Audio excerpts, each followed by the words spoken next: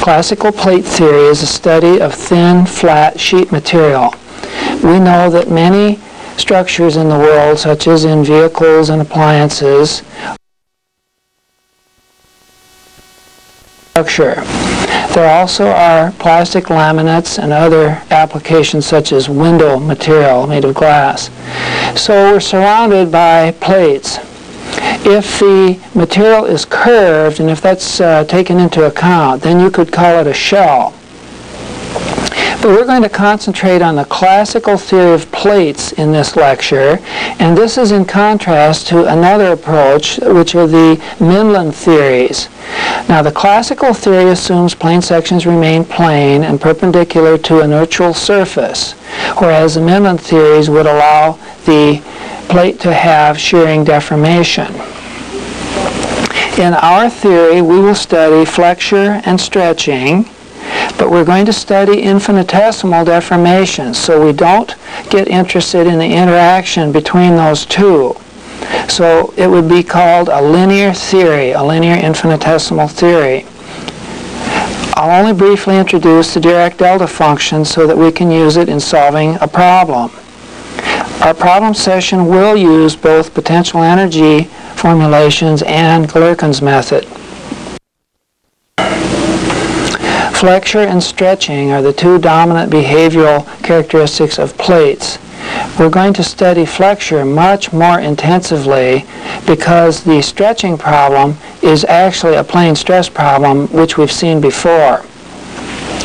Now, the major assumptions in the Kirchhoff-Love plate theory are as follows: that you have here a flat plate of uniform thickness. It's thin such that the height of the material, h, or the thickness, is much less than either plan dimension by a factor of 10 or more. We'll use linear elastic materials, infinitesimal deflections, and then call on the plane sections remaining plane and perpendicular to the neutral surface. I show that here as a possible form of deformation. But what we rule out is this kind of shearing deformation shown here, where now there are plane sections in the cross section that have remained plane, but they're no longer perpendicular to the middle surface of the plate. One of the things you should make sure you understand is the spelling of Kirchhoff's name. This is Mr. Churchyard in German, and it has two H's. So I will expect everyone who's viewed this course to spell Kirchhoff's name correctly. Let's set up a sign convention that is a unifying convention for both beams and plates. I'll show a number of figures following this one that will illustrate the sense of the various forces and moments and twists. Typically, what we ask is that the viewer be in the first octant and looking toward the origin. Then, whether you're speaking of plates or beams, you take a rectangular prism and consider that there are positive surfaces that are seen from your viewpoint.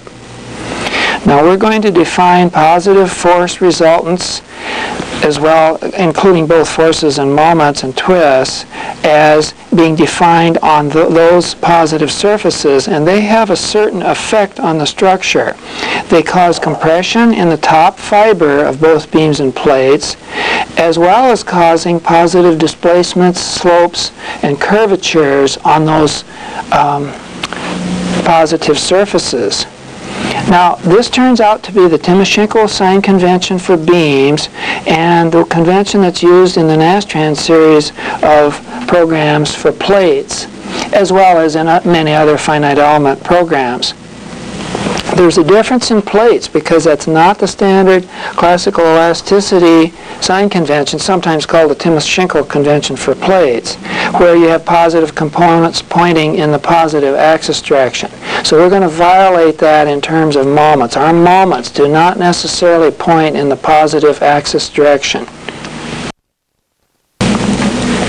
You've already seen the sign convention for beams, so now let's look at a figure for plates. These are indeed all positive quantities. they have been defined on what I've called the positive faces of the plate. Notice that this twist is not along the positive y-axis, nor is this moment here in the direction of the positive y-axis. And so there are at least two components that don't follow what would have been something like a Timoshenko convention. But you'll get used to this, and it's a really powerful notation, and I strongly prefer it now. Here's a sketch of shear forces.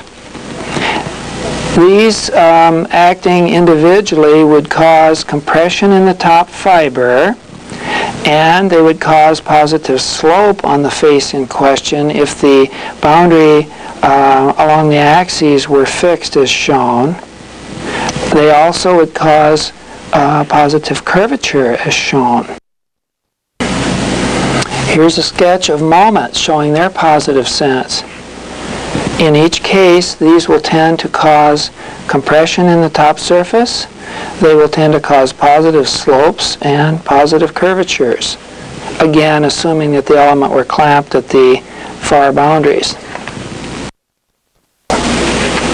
Finally, I'll sketch twist moments. These also cause compression in the top fiber. They cause positive slopes and positive curvatures in this situation. The plane sections concept in the Kirchhoff-Love plate theory is remarkably similar to that for beams. It's the bending of the midplane that really sets the problem up, and we're interested in how that departs from the initial flat surface. If there's no stretching, that means that the midplane does not move right or left, but rather moves only vertically. So you can take the center point of any of these plane sections scribed on the body, and that plane section will only rotate as shown in the figure below and will not translate horizontally. Because of that, you can identify that the horizontal motion u will be a function of the rotation. And that rotation is basically the slope of the middle surface. So, as with the beam problem, we can make this statement to the right, that the displacement in the horizontal direction is a z-coordinate times the slope at that point. The minus sign accounts for the fact that when we're up above the neutral surface and when you have a positive slope, that the u displacement is negative. In the YZ plane, you'll get a similar result when you apply this plane sections concept. And that comes out as shown here, giving the v displacement field as a function of the z-coordinate, which is how far above the middle surface you are, and then the slope of the middle surface with respect to the y-coordinate. Now, this plane section remaining perpendicular to the neutral axis after deformation implies directly that these shears are zero. These are shearing strains, and they are by definition zero. Also, the plate is so thin that we would believe there wouldn't be stresses building up through the depth of the plate, and that sigma z is zero. Of course, you can load a plate in the z direction, and that's a standard way with lateral pressure.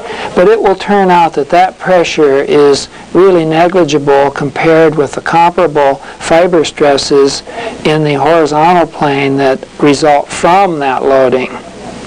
So this is a reasonable assumption.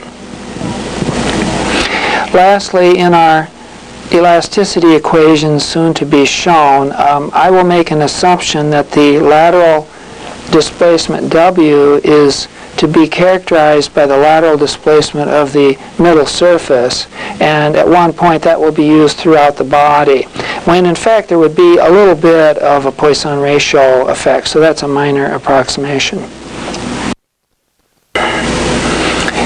My approach is going to be to develop the equations for a plate by starting with three-dimensional elasticity theory and then using these previous approximations to gradually knock out terms until you come down to a simplified theory. If you can finally eliminate all the variables except the lateral displacement, then that's called a Navier approach. We're going to start with the general stress-strain law. This is the constitutive law in 3 dimensions. It's often easiest for me to remember in the directions shown that you show how these stresses will cause these strains. And I remember that often by the fact that you get a direct strain due to the stress acting over the Young's modulus, and then you get a contraction in the 2 lateral directions. It's a Poisson ratio effect as shown. There's no coupling between the shearing stresses and the direct stresses and strains, and we get a lot of zeros in here for that reason. And there's no coupling between the shearing stresses and the shearing strains, which is shown here. So really there's strong reasons for dividing the strains and displacements in the specific way that that's done in the theory of elasticity. We now write down the general strain displacement law in 3 dimensions.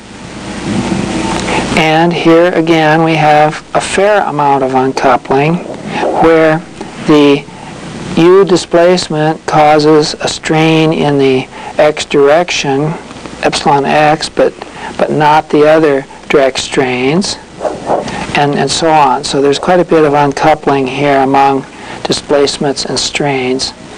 The shears are coupled a little bit more. We'll call that matrix D.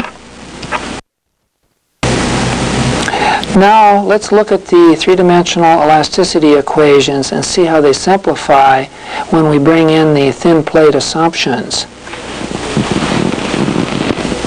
2 assumptions we made were that the shearing strains were 0. So we can put that on this left side of the constitutive law. And a 3rd assumption was that the stress in the z direction was 0. Now, this 3rd assumption here will allow us to solve for the epsilon z value in terms of the 2 remaining stresses. We won't exploit the zeros in the shearing strain. We're going to assume that the material locks up and that in fact there will be shearing stresses in those 2 directions, the tau yz and the tau zx. So we won't do anything with that knowledge except to say that the material locks up in shear. Now let's look at the strain displacement law in 3-dimensional elasticity and simplify it. Where we previously had the U and the V displacement, we now put the result from plane sections remaining plane. We also have the 0 strain values here. This then allows us to pull out these equations, which now become strain curvature relations for epsilon x, epsilon y, and here is a shear twist sort of relation. Because we've assumed that sigma z is 0, we're going to find that our relations in the plate turn into plane stress relations at each layer of the plate, that is, through the thickness.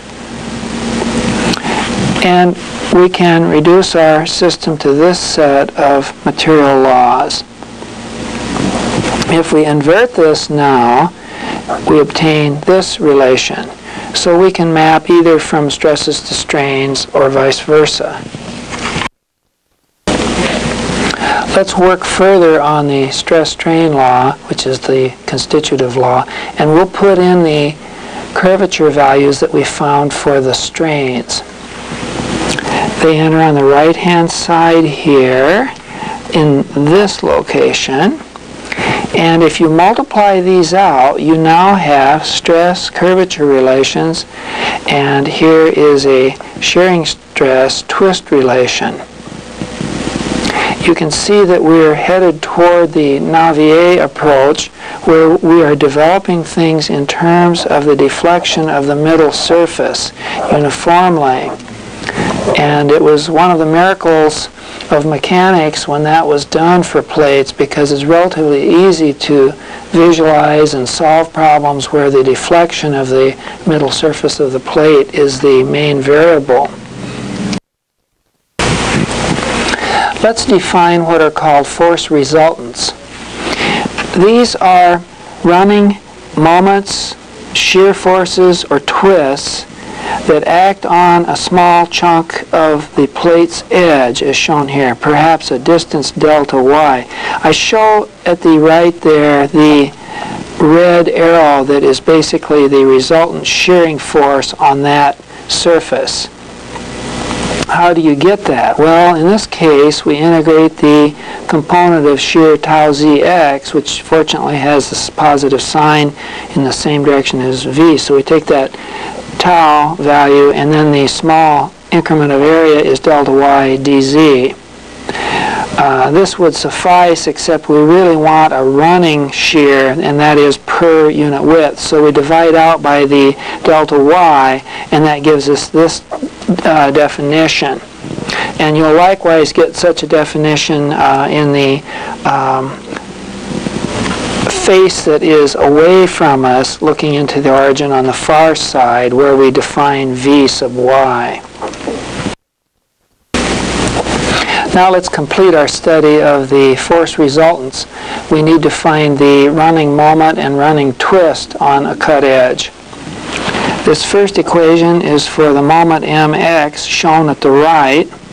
There's a minus sign because of the sign convention on stress sigma x, which when multiplied times the moment arm z leads to a negative moment. So we need to compensate with that minus sign. The same thing would happen on the running moment on the face that we cannot see, looking into the origin from the far side. And again, you get a minus sign. You get the stress sigma y involved. For the twisting component shown here, you find that, again, there's a minus relation because the positive sign convention for shear is as shown, and when multiplied by the moment arm z, you find that again you get a negative moment from that. So it's interesting that we're getting so many negative signs in our basic definitions, but that's part of the whole process. Now I will write down a summary of those force resultants. And here they are. Each of them involves an integration through the z dimension, and this effectively eliminates the z coordinate from the problem. So we replace distributed stress patterns with these force resultants. We just found the resultant forces. Earlier we had found a relation between stresses and curvatures. Now I'd like to join those two ideas. When we do, we can get a relation between those running moments, say, which are functions of stress. Then we can insert the earlier formulas for the stress curvature law. The z-coordinate is added in here. Clearing out some of these terms that are only functions of x and y and keeping the z integral here, we're starting to get a separation of the roles of the x, y, and z coordinates. We can evaluate that integral in z, and it has this cubic thickness relation. If we join that with the constants up front, we get this interesting quantity called bending rigidity, and it's universally given the symbol d and defined here. This plays a role similar to the moment of inertia of a conventional Euler-Bernoulli beam. It's something like a running stiffness, and you see it relates a running load or a force-like quantity with the curvature. You can do similar things to find these other functions here, where we put the running moment in the y direction as a function of curvatures, primarily the curvature in the y direction, which is interesting, with the Poisson ratio coupling into the curvature in the cross direction. And then the twisting moment here is related to the twist of the middle surface. Well, we have to catch our breath now. I think we've done a lot of work and seen a lot of equations. This might be time to have a quick cup of tea before proceeding. Now we're going to take the equilibrium concept, which we haven't used yet, and see what we can find from it. If we take a small chunk of plate and put it in equilibrium with these forces, then we can ask how the force balance will vary from face to face. I'm carrying these small differential quantities, which indeed are related to first derivatives of the functions involved. We'll expand those differential quantities in the next figure. For the flexure problem, there are three equilibrium statements. You must satisfy force equilibrium in the z direction, and you must satisfy moment equilibrium about the x and y axes. First of all, the sum of forces in the z direction leads to these terms. I've introduced a lateral pressure P now. It's positive upwards in the positive sense, and so calling it a pressure might be a little misleading, but I think this term is universally used. If we cancel the dx dy terms, which appear uniformly here, you see, and are arbitrary small quantities, then you immediately come up with an equation for this lateral equilibrium. Secondly, we sum moments. Now you can do this about a y-axis running parallel to one of the edges or through the centroid. I'm choosing a centroidal y-axis with a positive sense as shown here to the right.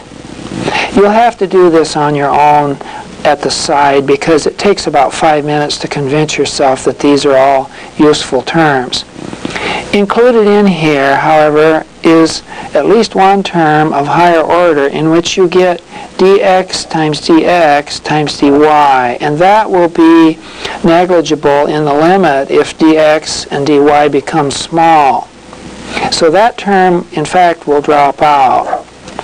And after suitable cancellation of other terms, you arrive at this as one of the moment balances. The other moment balance is found by taking a sum of moments about a centroidal x-axis, and that yields this equation. So now what we have are three equations of equilibrium in terms of resultant forces, and yet we know how to write those resultant forces in terms of curvatures of the middle surface. So we're just about there.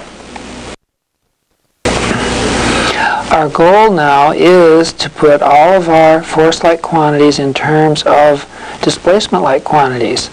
And we'll start out by using the moment balance equations that we had to solve for the shears in terms of curvatures. One of the moment equations was like this, and when we put in the relations that we had found earlier for moments in terms of curvature and twist in terms of curvature, we'll end up with this expression.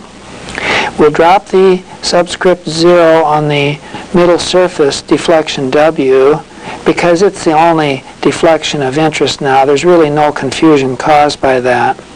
So I have the moment relation there and the twist relation here, and when they're properly summed, you get the shear curvature relation. The second moment balance also provides us with information about shear. where we ultimately get our shear in terms of the deflections of the middle surface. Now we're able to put everything together and put the shear expressions into the equation for equilibrium balance in the z direction. So this was a direct force balance here.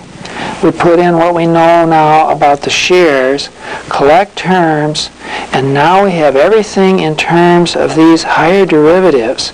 Interestingly, the shears themselves go like third derivatives, and now these forces go like fourth derivatives of the middle surface deflection. When you combine those terms, you have this interesting pattern here.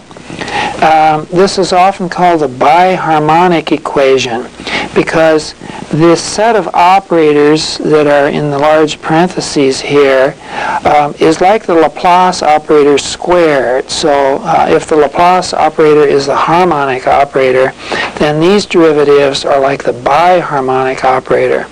And the d brings in the physical properties of the plate, its thickness, its materials.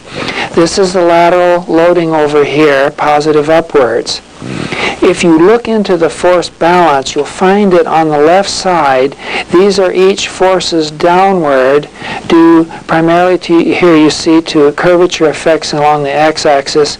This is a twisting effect yielding a downward force, and this is primarily due to curvatures in the y direction, and then balancing this upward force per unit area. So this equation is a balance of forces and with the logical sign sense.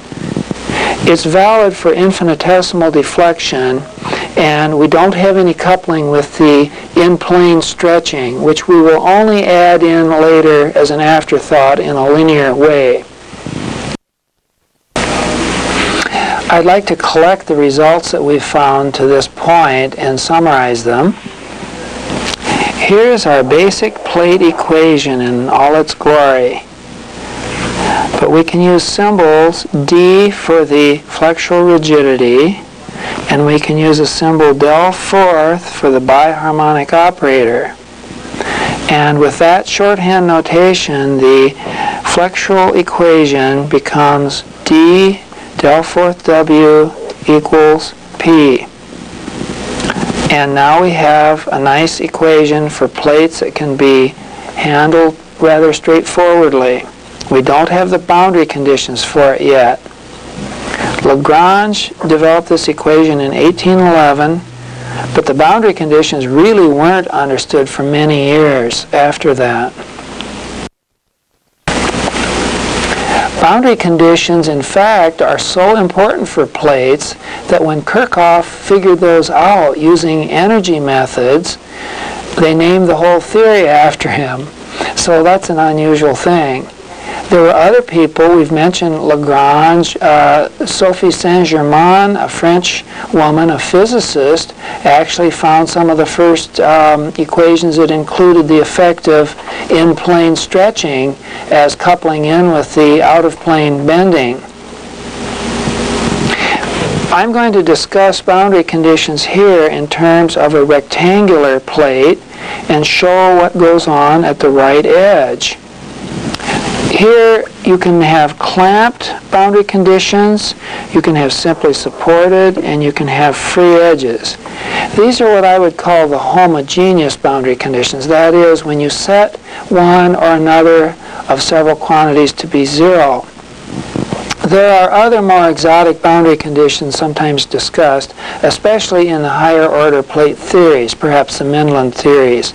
But for us, this should do. I've prepared a table of boundary conditions. Now these are for the edge on the right side of the rectangular plate that we saw in the previous figure. On the left, I have a column of physical quantities such as deflection and slope. On the right, I have the three classic boundary conditions of clamped, simply supported, and free. There never has been much argument that a clamped edge has both a zero deflection and a zero slope looking perpendicularly from the cut edge into the plate.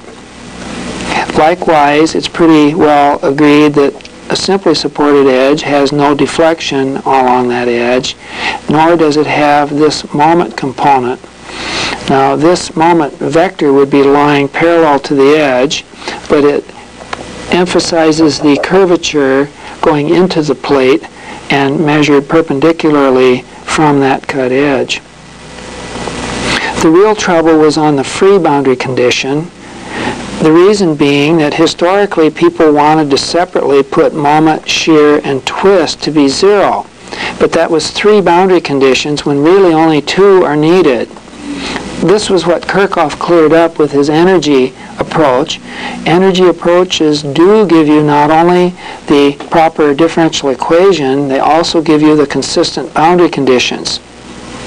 Well, this was resolved then into the condition that the moment must be 0 here, and then that a combination of twist and shear had to be 0.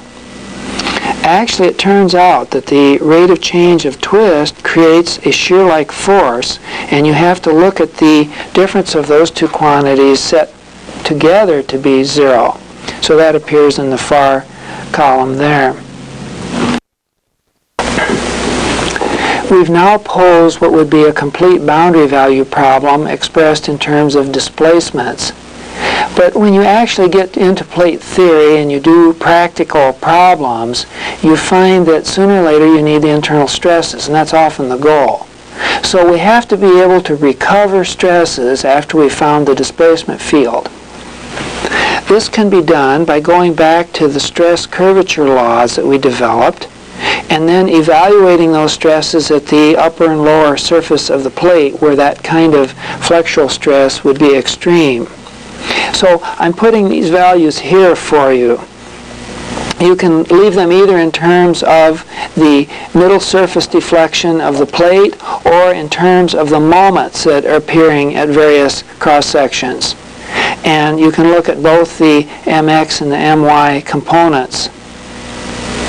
Notice that the thickness of the plate appears squared in the denominator, so for thin plates carrying moments you can get quite high stresses. Now, the shearing stress is a little different than the direct stresses found at the extreme fibers. There could be shearing stresses in the plan view of the problem, and that's often considered, but another shearing stress is the one through the thickness of the plate. Now, you remember earlier we had said that there was a locking behavior, that we allowed the shear strain to be 0, but we were going to hold off on talking about shear stress through the thickness. That would be those shearing stress quantities with Z in their subscripts. Well, here are the values of shear that you would get through the thickness of the plate, and due to an assumed parabolic distribution of the shear stress through the thickness. And these would be the best estimate you could do, considering that the shearing strain is locked up and then you have the plane sections. To this point, we've been studying plates with equilibrium ideas. An alternate approach is to use potential energy. Potential energy can be used itself in 2 ways, either as a general variation where you come up with the appropriate differential equations and consistent boundary conditions, or secondly in a direct variation which would yield practical results through perhaps the Rayleigh-Ritz formulation where you assume modes. The key ingredient probably in the potential energy method is the strain energy of the plate. And there again we can proceed in 2 ways. We can either integrate the stress strain over the volume of the body, or we can integrate the moment curvature over the surface area of the plate. We'll start out talking about the stress strain integration, and it's literally this general formula which would be true for any elastic body. When you put in the stress values that we had found earlier and the strain values here, both are in terms of the displacement W, and many people call this a quadratic form. Strain energy, after all, is a measure of energy stored in a plate when it's deflected, so every lateral deflection will contribute some energy in the sense that it's a squared quantity, so you don't get negative energies. Let's now carry out this integration of strain energy density over the volume of the plate. When we multiply those terms out that form that quadratic product, we get all of these terms shown above. There are some dominant terms that involve the second derivative squared, the product of those two and these two terms. And by bringing those down below in this location and this location, we see that there's the possibility of forming a perfect square. Unfortunately, the interior term here has a nu on it. It's not quite in the right form. So we're going to add and subtract the same term in this location and in the location below and form a perfect square in a second. The other thing we should notice is that the z integral is rather placid because there's a z squared term in each of the interior terms in the integrand. Those can be factored out, and then the midplane displacement w doesn't depend on the z coordinate. And so we end up with this integral shown here, which is a simple integral, and then when it's combined with this constant that appears out front of all these elastic terms, we now are able to call that the flexural rigidity d. In the next figure, we'll work on this perfect square idea. In the next figure, then, I've added and subtracted that term that causes a perfect square. Here it is. It's this term with the plus 2 on it. We've added it above, but then we have to subtract it below. And in so doing, then, we've created the perfect square here. This becomes the quantity del squared w quantity squared.